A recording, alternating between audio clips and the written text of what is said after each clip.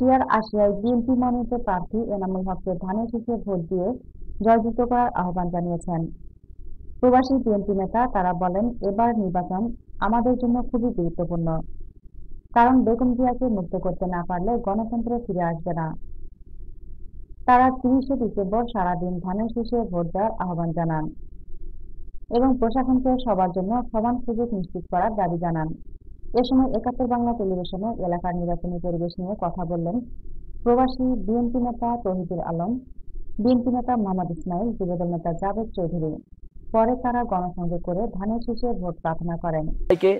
আগামী ৩০ তারিখ ধানের শীষ মার্কা ভোট দিয়ে জয়যুক্ত করে আমাদের দেশনেত্রী মাকে আমরা মুক্ত করে যাবো ইনশাআল্লাহ।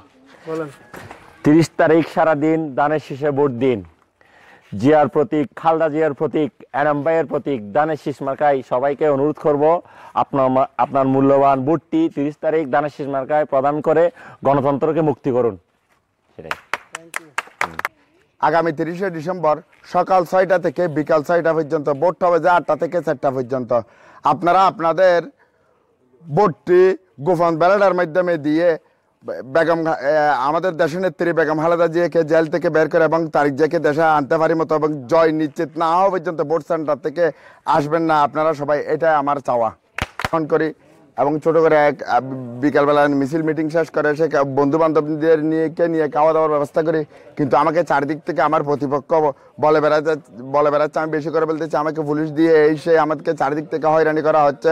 আমি বাজারে যেতে পারি না, আমাকে বলতেছে না রাত্রে এখানে ঘরে থাকতে দিব, সবাই বলতেছে না ঘরে থাকিও না, তোমাকে অ্যারেস্ট করা হবে, থানায় তোমার নাম দেওয়া হয়েছে।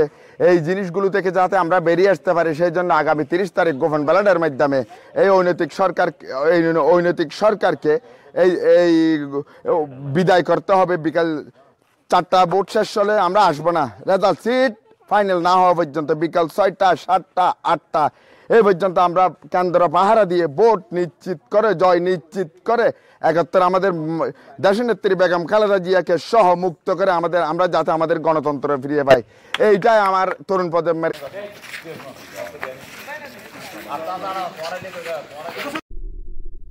পটিয়া থেকে আব্দুল হাকিম রানার পাঠানো তথ্যচিত্রে ৭১ বাংলা নিউজ।